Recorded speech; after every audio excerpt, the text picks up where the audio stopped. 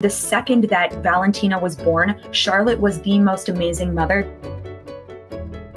She was licking him, making sure that he was nursing. It really was beautiful. Charlotte and Valentino have the profound relationship a mother and her child have. Valentino was ready to take on the world. As he gets older, his personality really shines. It was really wonderful watching him do all of his firsts. Eat his first hay, sleep in the pasture. He started doing this thing where he would hide in his hay ring.